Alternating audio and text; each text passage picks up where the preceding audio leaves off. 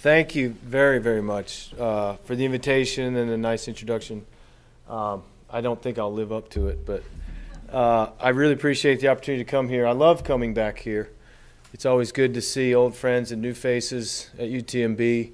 UTMB, as you all know, if you work here or you benefit from UTMB, UTMB has a big impact nationally on aging research as well as clinical practice. So it's great to be back, see a lot of faces and names and so forth. And as I sort of got pulled around to meet with various people, it was fun to see the growth of the campus too. It's changed a lot just in the last few years. And anyway, fun to see. Even though it was foggy, it was still okay.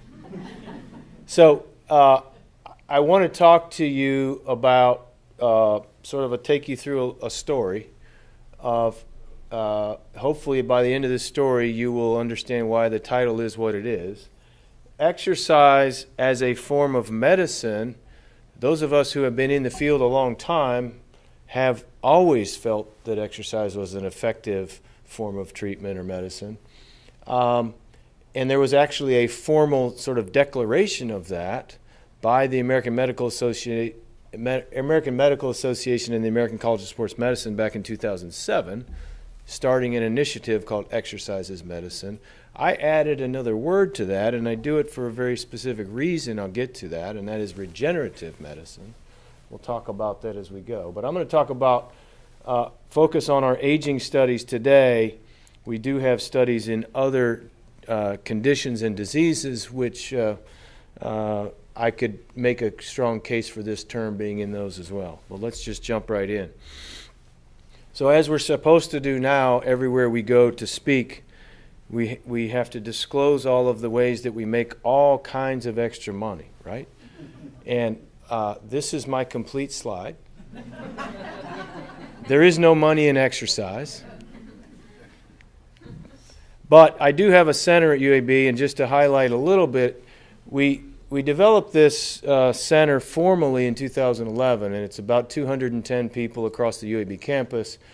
And this phrase really means something to us. This is really what we do. We move people, we do research on those people, and the end game is to optimize how we're taking care of people to sort of move across the spectrum from research to medicine. All right, we do have, as Dr. Volpe indicated, grant support from a variety of sources, and I just recognize that now. Most of what I'm going to talk to you about is research funded by the National Institute on Aging as well as the National Center for Medical Rehabilitation Research. I won't talk much about some of this other work. A little bit of it is actually related to the VA work as well today. I'm notorious for running out of time, so I moved this slide to the beginning. These are really important people. These are people who have helped in a number of capacities throughout these studies that I'll touch on today. Some of them are former trainees who have moved on. Some of them are active collaborators and folks involved with us today. I'll spend a lot of time talking about work done by Neil Kelly and Mike Steck, who have now moved on. Also some work by Anna Thallaker-Mercer, who was a postdoc with me years ago and is now at Cornell University. Dave Mayhew as well, who's moved on. He's now in Boston. These people played a key role in the studies that I'll sort of step you through. So what you see in the backdrop of this slide is a skeletal muscle sample from a person who has been the sample itself has been treated in a lab where we can identify the different types of cells that are in it. And I put it up here on this slide just to sort of introduce this concept because you're going to see some stains that look like this as we go. But skeletal muscle in human beings is made up of three primary types of muscle fibers, and they're color-coded here: copper, green, and these sort of dark fibers. And it's important to recognize that having all three of them means that a muscle can perform functions across a wide range. The more and more we work a muscle to train it and become better at recruiting the fibers that are in it to actually do the work, we actually start to transition away from these guys because they fatigue really easily. So these dark fibers are not that useful to us in a trained muscle. We tend to get fewer of these and they transition to these green ones. And then the ones that are in copper are what we call type 1 fibers. They're the ones you're using right now. You're not doing anything that costs a lot of muscle effort. You're just sort of holding your neck up if you're not asleep. And that's a type 1 muscle fiber activity that's happening. So I'm going to step you through regenerative medicine, what I call neuromuscular aging, and sort of a term that is not a formal term, but I'll explain it when I get there. And what we do in terms of exercise as a form of regenerative medicine, I'll talk about that. And this is really weightlifting or resistance training. We'll talk about some factors that influence how well people respond to that type of treatment. We'll talk a little bit about how we have learned from these previous studies to actually try to improve upon our exercise dose for the older adult, the prescription itself that we think might be ideal, and then we'll just talk about what we're doing now. All right, so what is regenerative medicine and why do I use it? A field of cutting-edge medicine described as creating new tissues that provide, repair, replace, restore structures and functions that are lost, damaged, aging, diseased, defective, et cetera, et cetera. So I would argue that when we do what we do to alter the structure and function of cells and tissues to make them function better, and I'll show you some of that, we actually activate many regenerative pathways that are available to us. They just need to be turned on.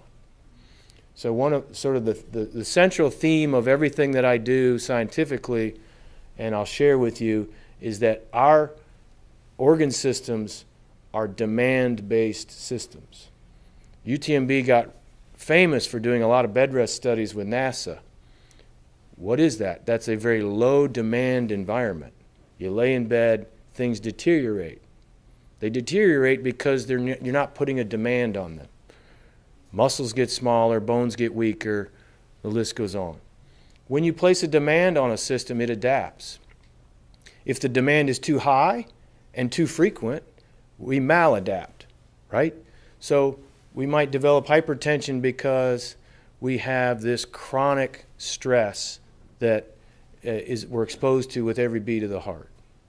Well, that amount of stress is actually very useful for adaptation if it's infrequent in response to exercise, and then the heart rests, relatively speaking, rests for many, many, many hours in between. So this is a key concept that I want to sort of hammer home here. I'm not going to give you a quiz at the end, so don't worry. This is just to demonstrate, this is a review that came out a few years ago, and actually it addresses the point, exercise is the real poly pill. There really is no pill for it.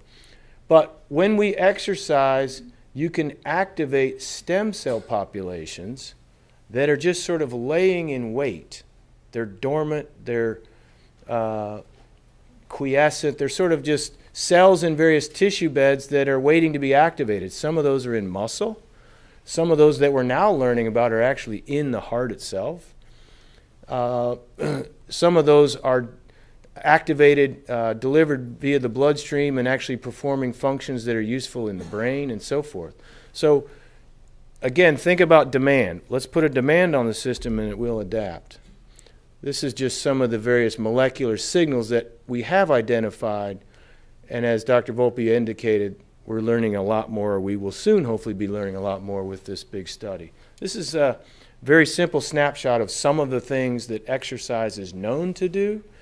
I'll run through them quickly. This is just to give you this concept that it is a regenerative stimulus. So we can activate stem cells. I've already mentioned that. This means we can activate what we have. That's what endogenous means. It doesn't mean that we actually have to implant them from some other source.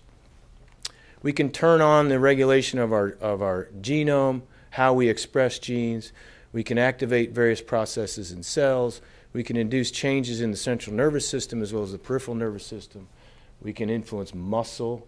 That means that's what myo is. Angiogenesis means we can make new blood vessels. We do that actually very effectively with exercise. Strengthen bones, improve our sort of energy production factories that are in every cell. These are called mitochondria. We can make more of those. We can burn up some fat. And really exciting new work in the last 5 years, we're actually starting to understand the impact of exercise on cancer tumor biology. So this type of work goes well beyond the concept that exercise makes you feel better. We've all known that, right? We've known that for many, many decades. In fact, you can trace that back hundreds of years. Exercise makes you feel better. Now we're trying to understand it. And this new cancer work is actually quite exciting. So I won't bore you. I just like to highlight very briefly some of the recent papers that make this point. Neurogenesis means we're doing something to activate stem cells in the brain that are actually having an impact. Improving our ability to retain stem cells in the heart after some type of event. In this case, you can induce a heart attack in an animal model and do that. Growing new arteries,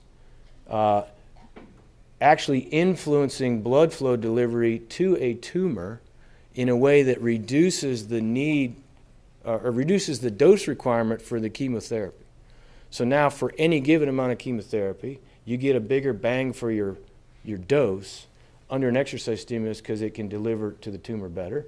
And then this last one, you know, when you think about cancer, one of the things you think about that sort of scares all of us is this idea that it can go to other body parts, right? It can metastasize and go other places. And one place we never want it to go is to the brain. Well, this is a very nice, fairly recent animal study demonstrating that the blood-brain barrier, which is our way of sort of protecting the brain, is strengthened by exercise, so a metastatic tumor has less of a chance to be delivered to the brain. So very cool. This is actually more intended for trainees perhaps in the room or people thinking about exercise-related research grants.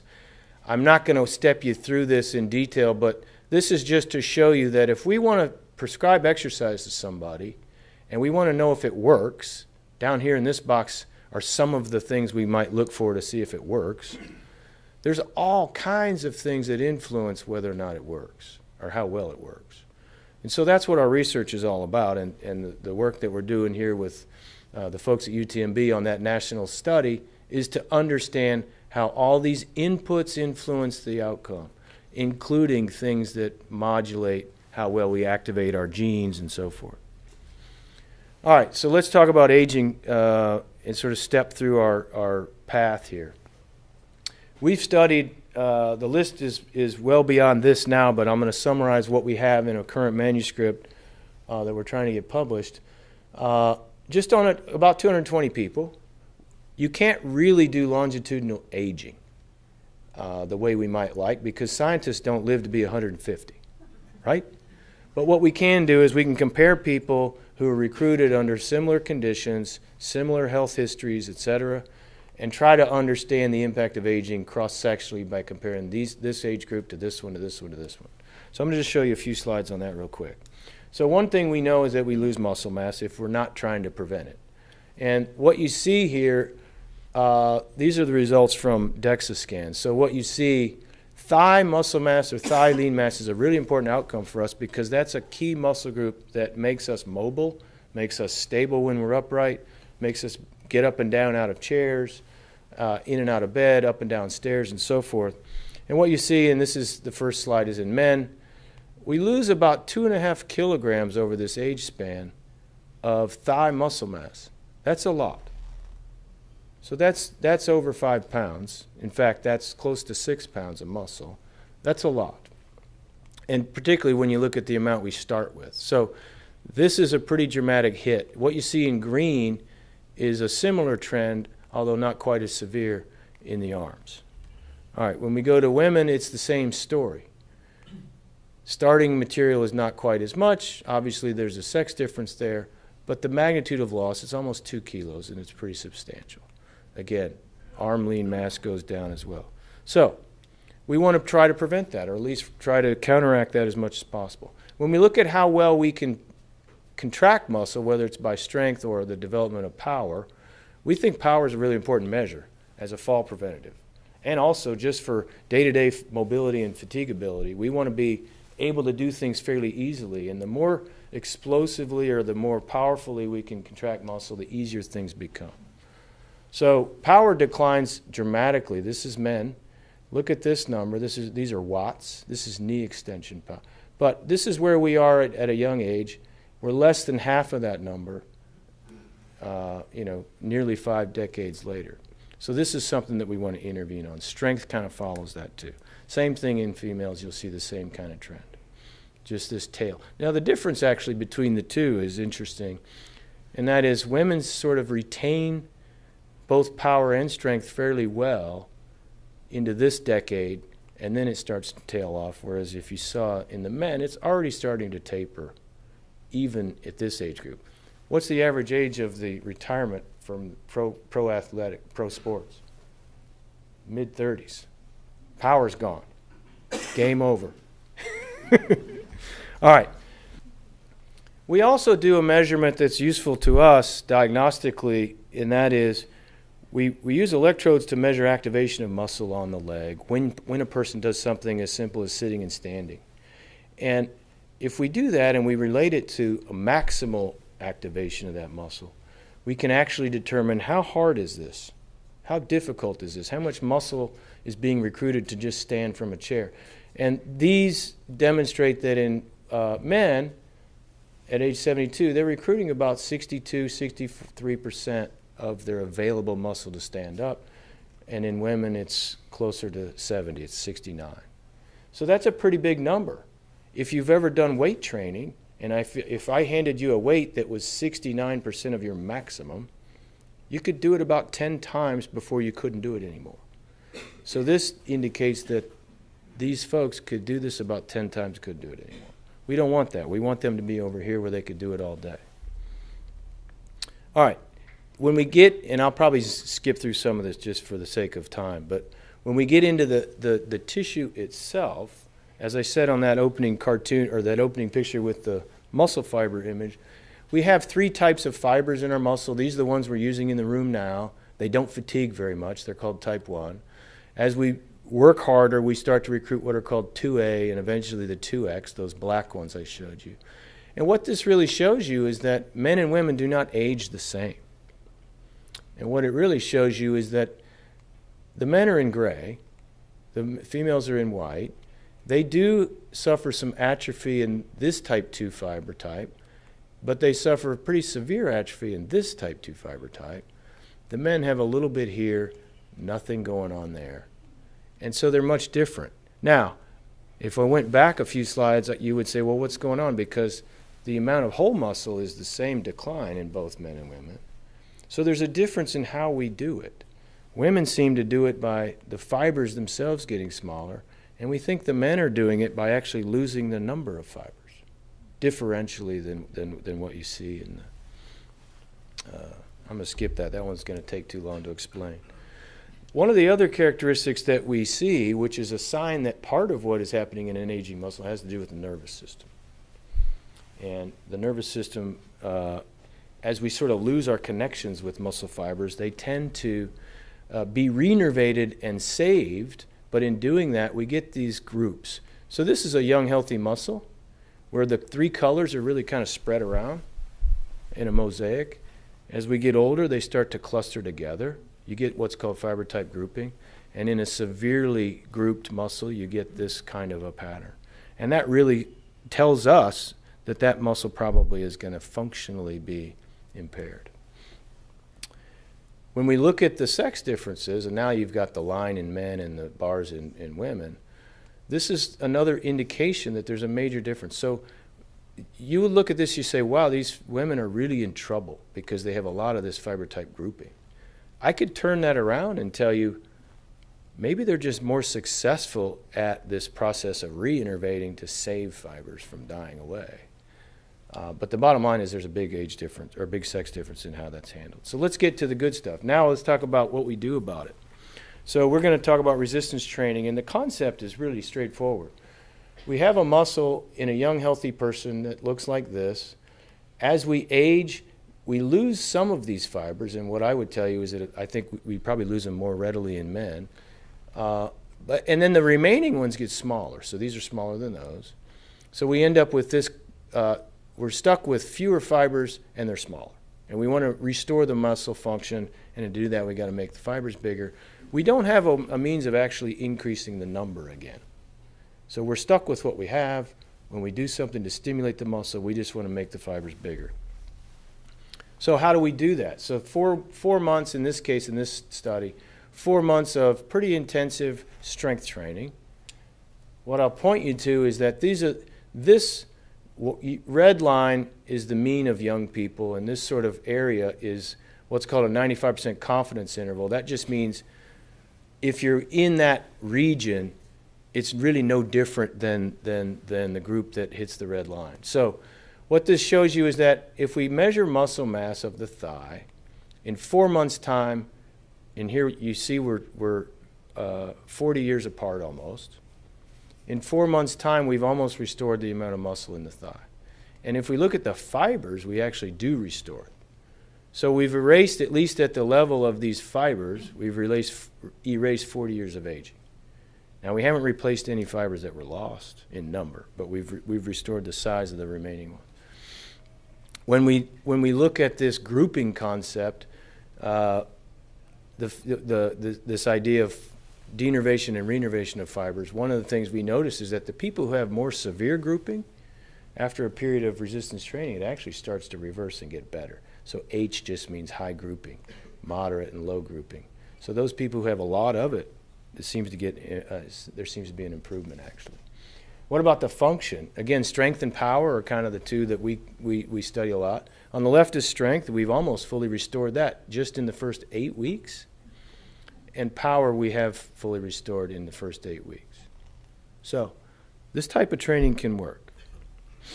So just as a quick summary, 3 days a week of high intensity training, resistance training, just about restores the size of the cells, of the fibers, and the function of the muscle itself.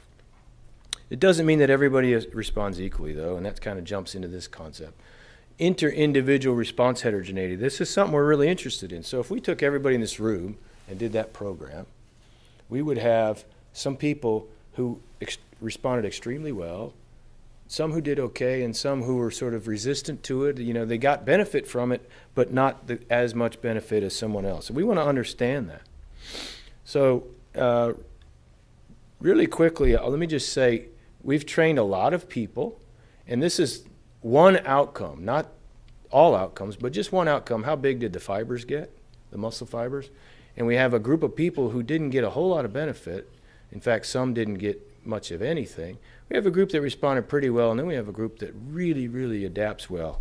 So to understand why that is, we kind of go back to our map and start to tease apart what are some of those reasons. So some of the things that you might think of are things like, well, maybe they didn't come to the gym as often. Not true. So we're really strict about adherence. So we want people to attend the sessions, they're supervised, they do the work, and there's no differences in adherence. Well, what about their diet? Maybe that's a big difference. We found no differences in their dietary intake, protein intake, and so forth. When we start getting into the muscle tissue, though, it kind of gets exciting. Their ability to turn on stem cells is different. Their ability to activate growth factors is different. Their ability to turn on what's just another term for this is the protein synthesis pathways in a muscle is different between people. And we also notice that before they even start, their gene expression is different, which might predict how well they're going to respond. There are differing levels of inflammation in the muscle. And then this last one is also related again to protein synthesis, and we find that that's different. So to summarize all of that without getting into the details, the people who don't respond quite as well, or for this specific measure we call them low or non-responders, they don't add any stem cells as the fibers are trying to grow, and they just really don't turn the machine on as well. But you get these people who kind of do what we expect. They add a few stem cells along the way, and they grow. And then these people, for some reason, they just sort of, these are those people that we all envy, right? These are the ones that you look at them and you say, you just have to look at the weights, right? And things just magically happen. We all know who we're talking about.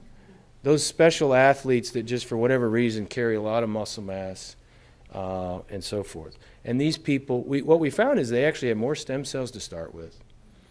The way they express their genes is much different to start with. They're just different. All right. Skip that. That was actually a summary of kind of the differences in the gene pool.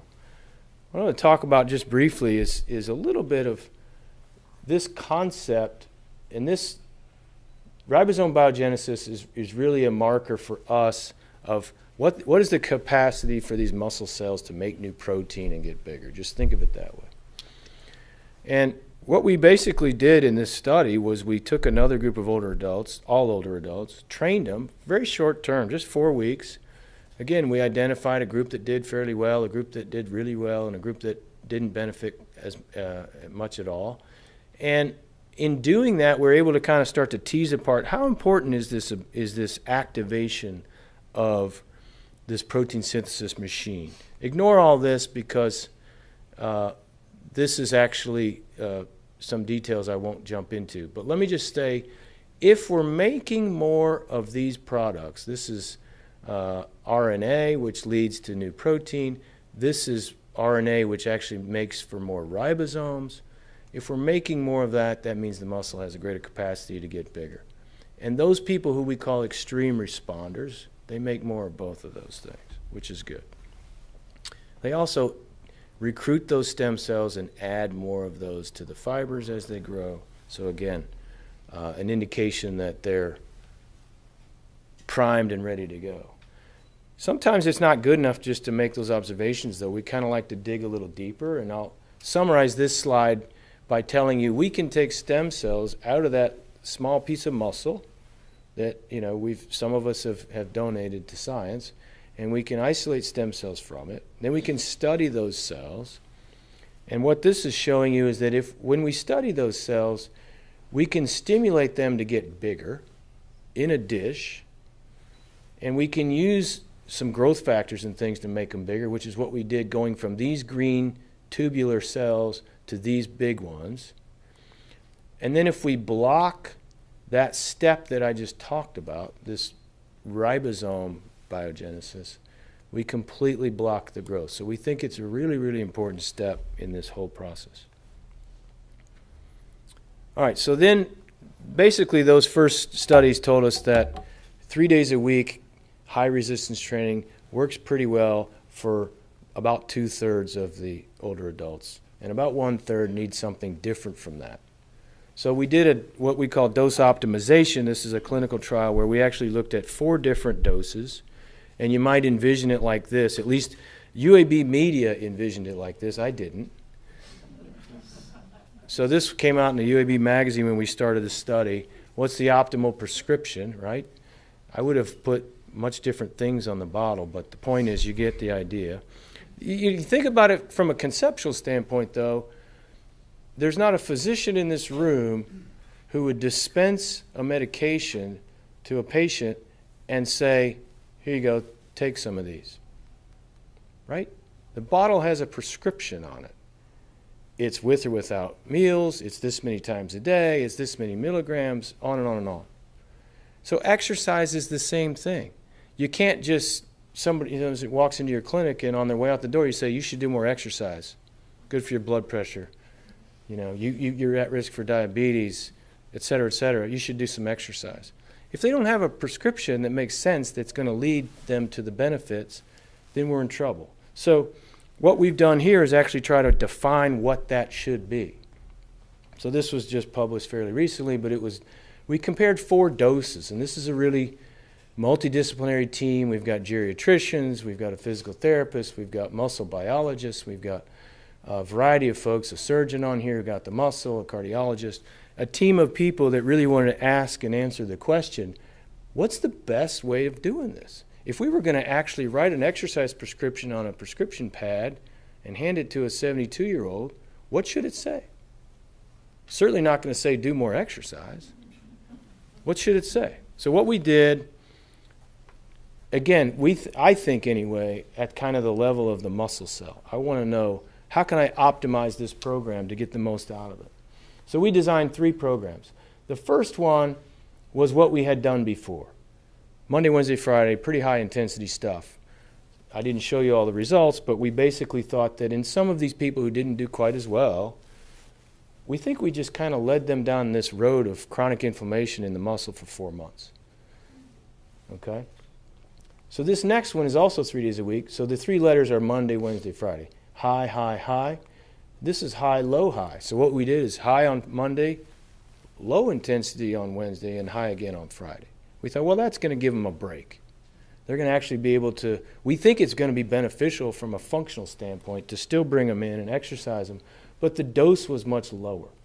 Then we decided to just drop Wednesdays. So we had one group that was randomized to just come Monday, Friday. Wednesdays, you stay home. Of course, everybody wants to be randomized to the 2-day-a-week group, right? And then the fourth one, which was kind of our control group, so to speak, not really a control, but we fully expected if you only did high intensity once a week on Monday and low intensity on Friday, we fully expected that to not be effective. Okay. So what we expected to happen was if we were just looking at how much muscle regrowth they got, I like to call it regrowth because we're starting with less and we want to normalize it. We're not trying to make bodybuilders.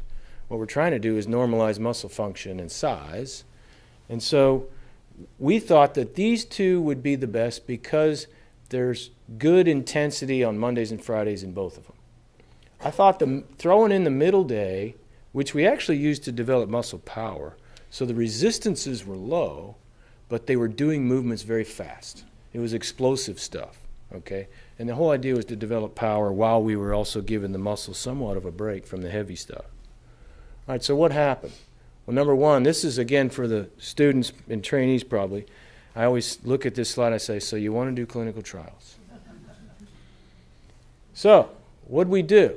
Well, we reached out, or we had 624 people contact us about the study. We completed 63 people. Won't step you through all of this, but there's a lot of people that screen out, right? 2/3 of them screen out.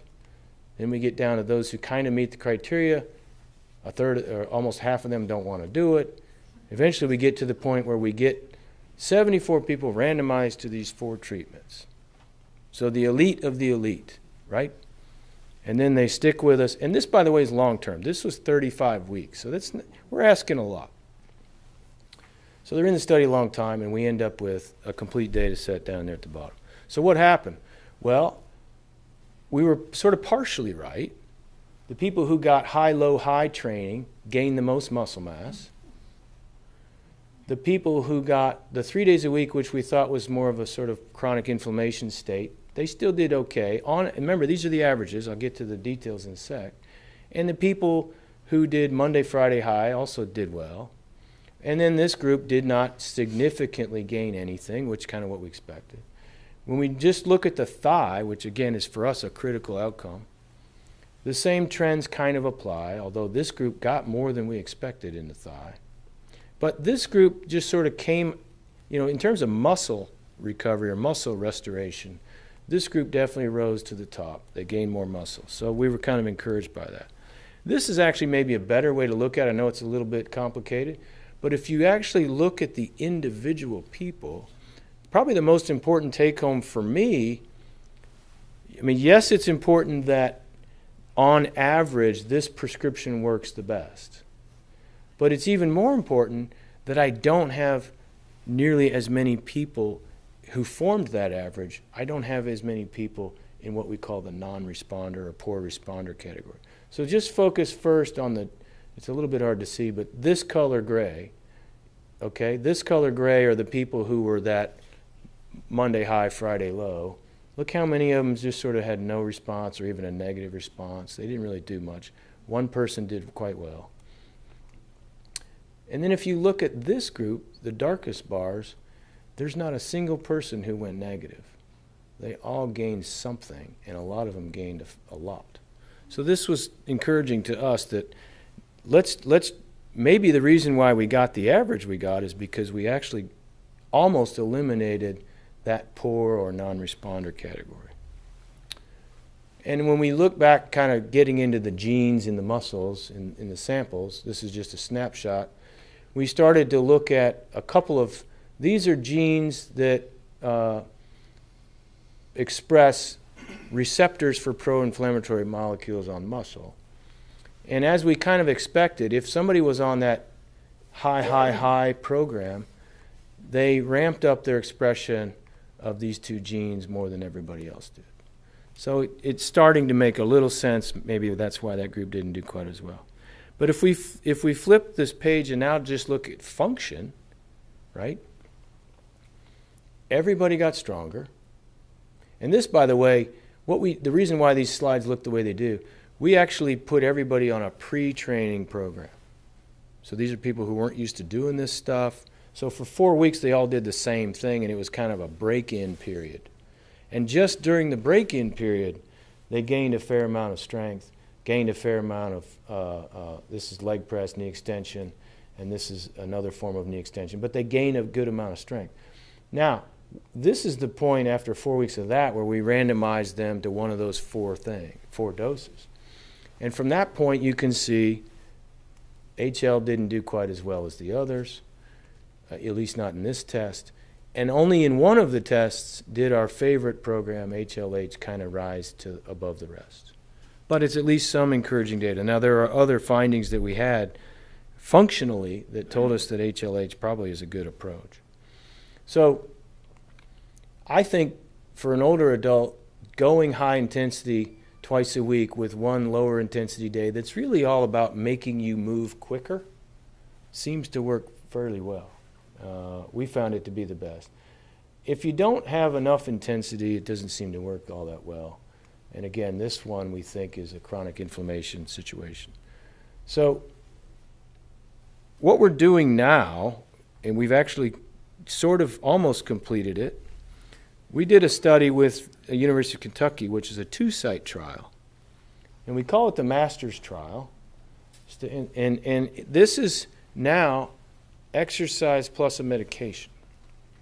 So the idea here was, here we've got, and I'll just quickly show you, here we've got some induction of inflammation in the muscle, particularly in those people who didn't do quite as well.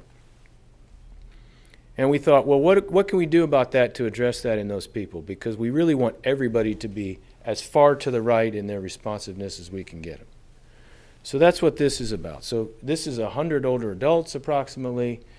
The idea here is to use a medication called metformin. Metformin is actually used to sort of sensitize your cells to insulin and make you better able to manage blood sugar.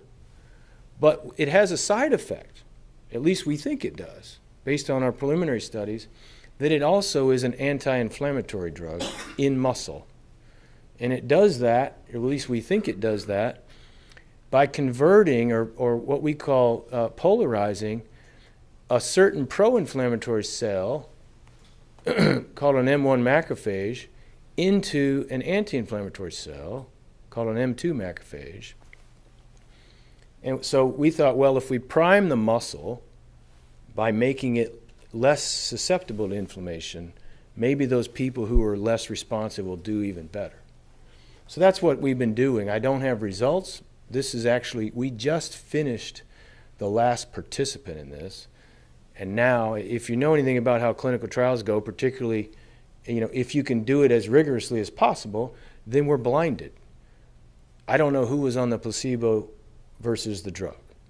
That's something that we're going to unveil in the next month or two to kind of tell us what happened. But this was the rationale for doing it. So it's 100 folks.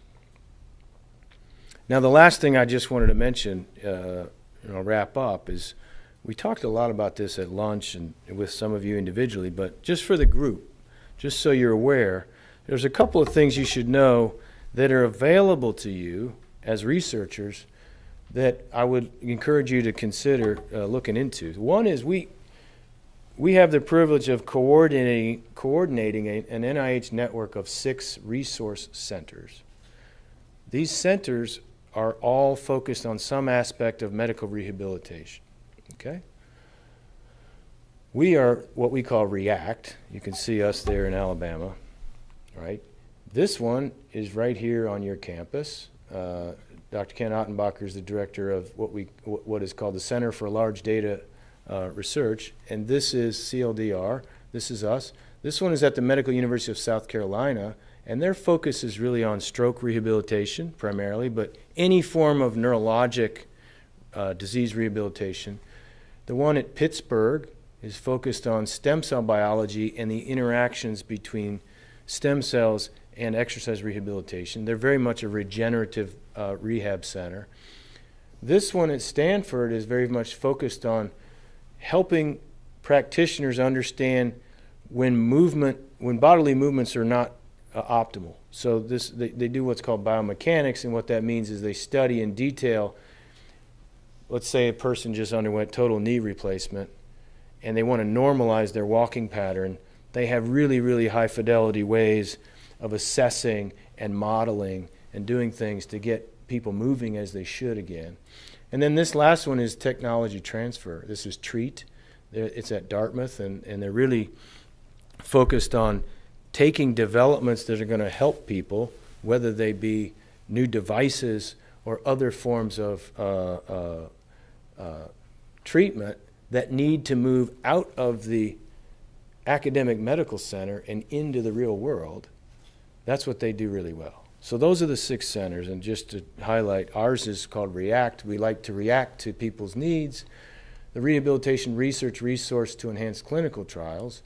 And really what the center is all about is trying to raise the impact of all of our efforts to do clinical trials well. So if you're, whether you're a junior investigator or a senior investigator, if you want to do a trial and you need help in any of these areas to develop your trial, including pilot grants, we do have those. And we also, because we know eventually we want to move our supervised efforts into the home and into the community, and some people are doing that well, we have what we call a mobile technology lab, because the days of doing a home-based treatment and filling out questionnaires are over. We now need to actually study these people in a more quantitative or more rigorous way, and using various types of technology enables us to do that. So we're helping people integrate technologies into their research as well. So I just wanted to share that. Elena already mentioned NextNet. Those are the sites in that national network, and I'll just stop with that. That's my favorite.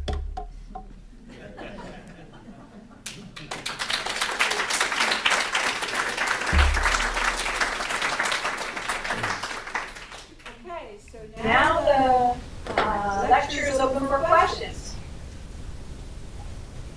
Yes, sir. Marcus, thanks for a great talk. It's great to see you again, as always. That study that you did, the variable training, the HHAJ, I missed, what was the age group that you were looking at? They were all, good question actually, 60 to 75. Mean was 65. So we wanted it to be focused on the older population, but identical to the previous study, which was 60 to 75 window. So is there any data out there? I would guess there might be, but has anybody applied that sort of approach to age groups younger to see how that changes with decades? Not yet. Not yet. I think, I'm 51, and I can just, so it hasn't been done in a formal way, but I can just tell you that even though we did it at 60 to 75, there's a need to do it probably in the 40 to 50 range, and see if we need to titrate this over time as we get older. Older adults who do resistance training with us are very robust. They're very, they work extremely hard. Their maximal effort is no different than mine or yours or anybody else's. But we just think that, the frequency is the issue. And if you dial that in just right, not too infrequent, not too frequent, we think we can kind of hit it out of the park in terms of gaining muscle back. So that's what, but we don't know about the Middle Ages. We just don't know. So I was thinking about it from a maintaining muscle mass point of view. In other words, some of those things may change. The target may change a little bit with each decade, what you want to emphasize. I agree. You're probably alluding to what you feel in the gym. I have the same issues. I can tell difference in this decade than Yeah. prior. Well, your recovery is different, right? Working and what's not working. Yep. So, we didn't do it, and it needs to be done, to look in the middle. We just don't know. But I would guess that you would see over time this sort of intensity profile, I think, has to be held at some standard that we know muscle responds to. But the frequency profile probably needs to change. And athletes do this all the time. Tapering in athletes, they didn't have to have academic researchers like us figure it out for them. They already know it works, right? So if they're leading up to a big competition, they're tapering their training back so they can compete at the highest competitive level.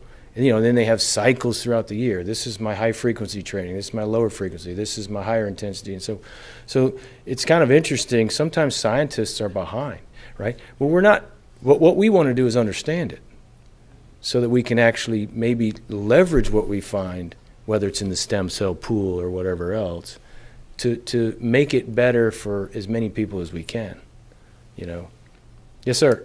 Yes, I was wondering if you could, your GP can prescribe a resistance training platform and also show where that's available, and are there trainers, and are they covered by insurance? So it's a great question. So the answer is they certainly could if they have the knowledge base to do it. The ACSM, I mentioned at the beginning, this whole movement called Exercise as Medicine, they've gone as far as they've got a lot of educational materials for practitioners. They've got prescription pads. They've got everything.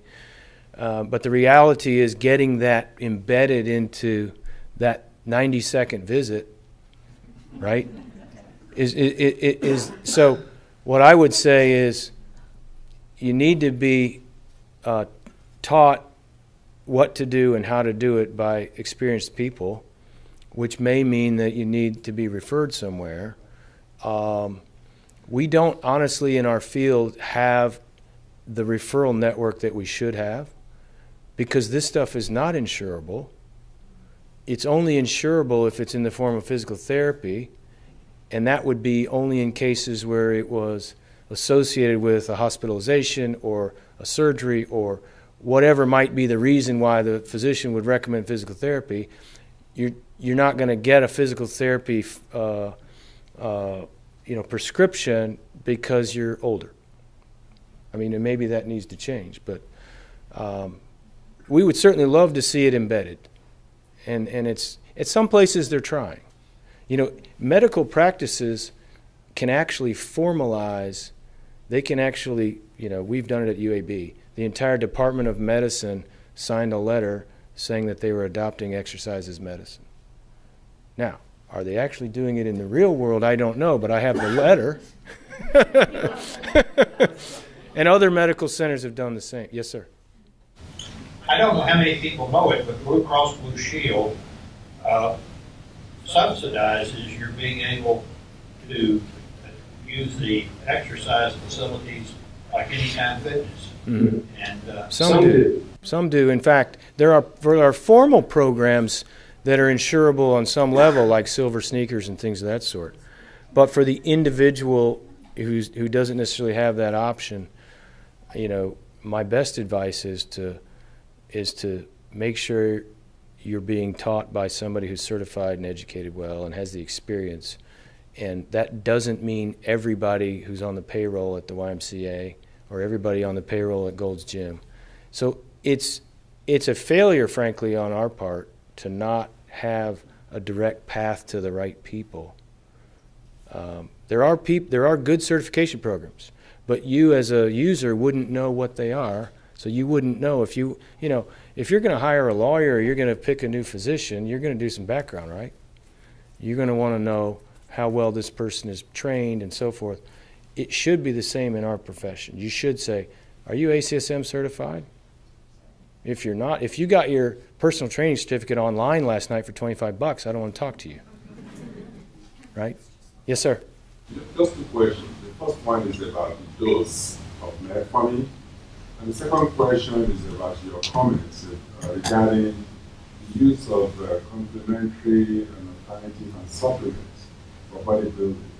You know, because 3 or 4 years ago, New England Journal had all these articles about emergency room visits, secondly to the use of bodybuilding supplements. Just want, and this is widely used. Yes. So first on the metformin, we were high dose, 1,700, so 850 twice a day. We found it was tolerable by almost everyone. I was blinded, but when a person, so we had a 2-week ramp to get there, and if a person was having GI upset or they were having issues, then the study physician might keep them at half dose, 850. And that's something that on the back end we have to manage in the data, who was on 850 versus 1,700. But most were okay with it. The other point, you're exactly right. The commercial industry is rampant with supplements, some of which might be useful. Most are probably not. Most are actually paying for expensive urine, I think. But what happens is if Blake Rasmussen or any of the scientists in the room discovers a new molecule or new pathway that was stimulated by exercise, then the supplement industry turns that into a product, whether it's real or not. You know, one example is really a high-profile molecule discovered about, well, it's been over a decade now, but it's called myostatin. And as soon as people identified this thing as the anti-growth factor in muscle, you could go into any nutrition store and find cans on the shelf or bottles that said that myostatin blocker, right? So you have to be careful. I do think you have you have a group of scientists here who have done a ton of research to help guide things that are really meaningful, like how much protein you should take, right? And whether that protein needs to be a certain balance coming from, whether it's milk-based protein or other forms of protein. So I think for the older adult, dietary, not control, but dietary guidelines that really focus on protein intake, calorie intake, probably means as much as anything. Yep. I was a little dismayed by your comments about chronic inflammation from exercise. How would the average Joe, senior Joe, working out, know when you're harming yourself more than you're helping? Because chronic inflammation is always here is harmful. Yeah, and it's a good question. Let me just start by saying I don't personally see, and we've tested, probably somewhere between 500 and 1,000 people. I don't see the chronic inflammation of aging that we always hear about.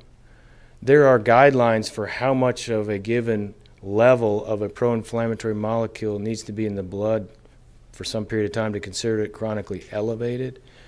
We don't see it, but when we take tissue samples is when we see it, at the tissue level. So you wouldn't really know, other than, we might eventually come up with some biomarker that could tell us that. I'm just telling you today, without these persons knowing that they were chronically inflamed, and frankly, I can't even tell you they were because I don't have samples every day. I'm just sort of giving you a snapshot, beginning and end, the bookends. They don't really know that they're chronically inflamed. If the research leads us down a path to say this program is probably better than the others, and these are some of the biological reasons, we would just like to see that translated to people so they would use it. Even the high-level athlete doesn't exercise the same muscle group 3 days a week. They've already learned that you need larger breaks in between. But what we've done in the average person who hasn't had the experience in the fitness center, we tend to bring them into studies and go 3 days a week. That's just sort of what we do. And I think we're learning that that's not the best approach. One last question. About your metformin study? Yep. So you said you came to that study because you were trying to understand the non-responders. So these were people that were actually non-responders from your previous trial? Or? Well, they weren't the same people, but we were learning from the previous study that those people who didn't respond well at the level of the muscle had a greater state of what I call muscle inflammation susceptibility. So I didn't show you all the data, but for a variety of reasons, we characterized that muscle as inflamed. So what were the baseline characteristics of the metformin study? Same. So these people, they don't have any chronic conditions, nothing uncontrolled. They may have hypertension, but it's controlled. They do not have diabetes. They do not have musculoskeletal problems that would prevent this, no neurologic disease. The geriatrician colleagues that I have, they sort of think that I'm recruiting the superhumans, which I'm not, but we have to put some parameters on it, right? So they're aging fairly successfully. They're within a BMI range, they're non-obese, so their BMI is less than 30 to start with. All those things are taken into account so we can try to have a group that is relatively homogeneous. But the key is they're not weight trained. People who disclose that they do this on a regular basis, so we had a 5-year restriction. You could not be regularly weight training for the previous 5 years to be eligible. All right, so I would like to thank Dr. Bamman for the wonderful talk.